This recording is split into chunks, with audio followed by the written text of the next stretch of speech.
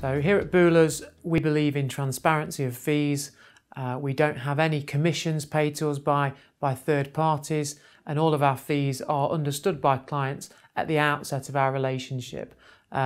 We put in place what's called a service and fee agreement, whereby our clients know the service we're going to provide to them and the fee that they're going to pay us, whether that's a one-off transaction or if that's for an ongoing relationship.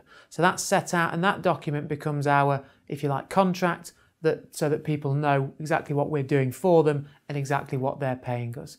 That can be either a fee that's explicitly invoiced to that client, or it can be facilitated through a provider, but again, that's not in any form of commission. That's an explicit understanding between us and a client that that fee will be taken from an investment or a pension product that they've asked us to advise or establish.